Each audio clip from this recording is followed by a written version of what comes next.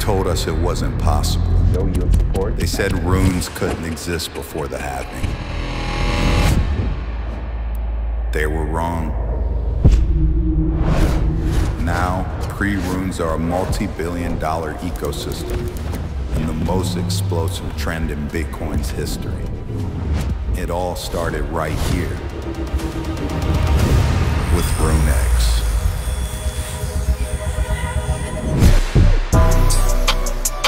I'm Dante Scott, the CEO and co-founder of RuneX and the inventor of prerunes. Essentially what prerunes are the precursor assets to the actual runes protocol created by Casey Rotomore, who's also the creator of Ordinals.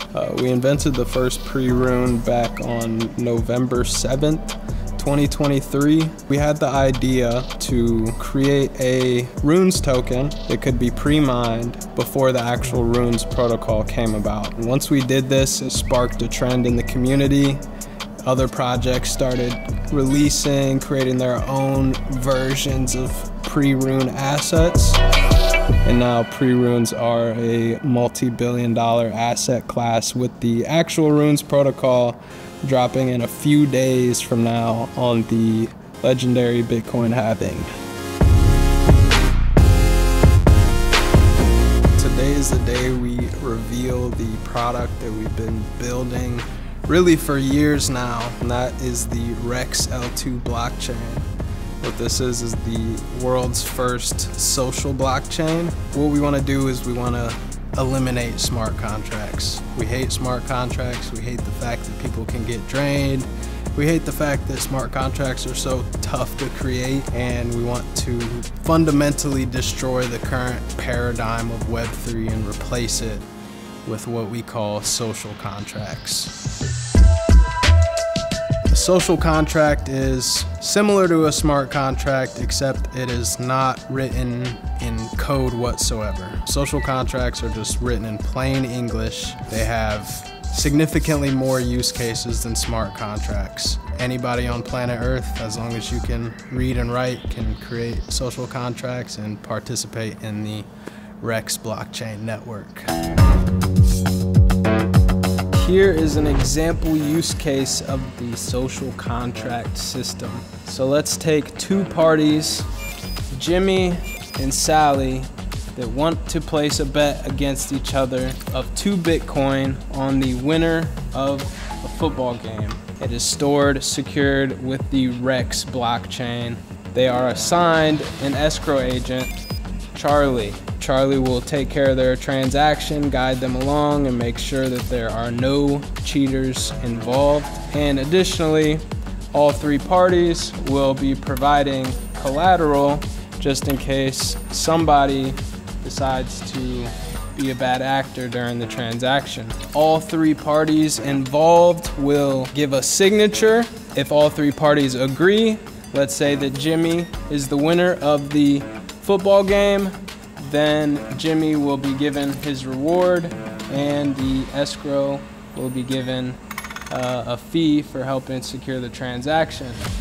But let's say in the circumstance that the 3 parties do not agree and Sally decides to open a dispute because she thinks that she won the game, that is where the RuneX blockchain validators come into play. These group of validators, their job is to review all of the transaction disputes that occur within the RuneX blockchain ecosystem and decide in a decentralized manner who is the proper recipient of tokens on the finalization of the transaction. In this circumstance, they would review the proof and the social contract provided from Jimmy and Sally's bet. They will decide unanimously who the proper winner should be. And in the case that there's any bad actors within the transaction, for example, if Sally was lying or tried to commit some type of scam, Sally could be penalized by losing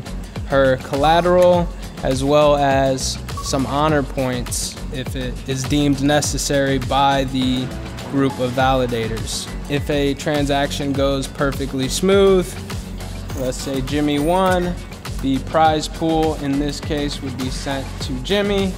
A fee would be given to the escrow agent, and a fee also given to the validators for helping to secure the RuneX blockchain and social contract ecosystem in a fully decentralized manner. And that is how social contracts work on the RuneX blockchain. RuneX token in this example transaction actually isn't being traded anywhere. It's Bitcoin for Bitcoin. Where the RuneX token is used is to vote for the validators within the network. So the key point is we want to keep the system decentralized and trustless. So people can use the RuneX token to vote for the validators. The validator's job is to review these transaction disputes as they happen and resolve them properly. Another benefit of the RuneX platform is the escrow system itself. So what we've got to experiment with over the past months is the ability for anybody within the entire ecosystem to register as an escrow agent and help the community facilitate their transactions. And by doing so, these escrow agents can earn a fee in the process. And what's super cool is escrows within RuneX, just during our beta testing platform, have earned somewhere near $100,000 just for confirming and helping assist the transactions of users within the platform. So we think, especially since RuneX up until this point has been a closed off VIP access only platform, that opening this up to the world is going to provide a ton of job opportunities for people to earn money within the Web3 space. This is something that isn't possible with any other platforms within Web3 at all, period. And the best part is, becoming an escrow agent costs $0. You can make money completely on your phone, helping confirm transactions while you're chilling, watching Netflix. The honor system is basically a on-chain credit score. It's an additional layer on top of the collateral which can be used within transactions on the RuneX blockchain. In a scenario where a dispute's open and where the validators may have decided you're a bad actor, you can be penalized by losing not only your collateral, but also some of your honor rating. And honor is essentially earned by staking the RuneX token and trading within the platform. Having an on-chain credit score system like the honor rating will be another fundamental piece that we think is gonna change the way that people think about blockchain. If somebody has a really high honor rating, you're gonna know that this is a person that you can trust with maybe a loan, or even if it's just a basic transaction, you know that you don't have to worry about shady activity. With the RuneX token, we've put a lot of thought into how we're gonna increase our market share and really create a booming ecosystem. We've already showed that we can predict where things are going by inventing prerunes. And now we have a prediction where things are going next. So right now within the runes ecosystem, meme coins have about 85% plus of the market share, which is great. We all love meme coins. They make our day better and they're extremely fun to be a part of. But where we think things are going next is more to the utility projects that are driving innovation, that are trying to bring new products and new use cases to the world of Web3. Because if you take a look at coin market cap, if you look at the top 50 coins, probably only 4 of them are meme coins.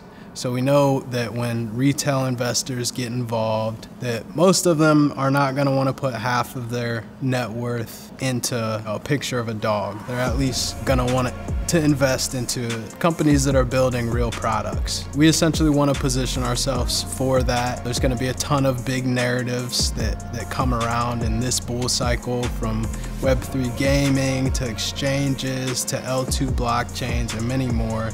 And we feel that we've proved through our track record that we're capable of executing and capturing a lot of the value from all of these narratives, which is huge for our community, huge for our believers, and even bigger if we can take the idea of the social contract and the RuneX Layer 2 blockchain and create some new products, some new use cases together with the community. So we really do believe that we're on the right path to creating an entire new wave in the industry.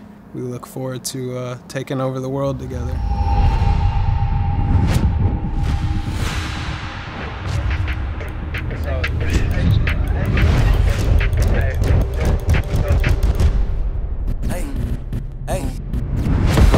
Chains, rocks and things, that's not a thing. Novocaine shots, they can't feel a thing. Big racks, big stacks, talking yachts and planes. Made M's, cryptos, talking blocks and chains. First to do it,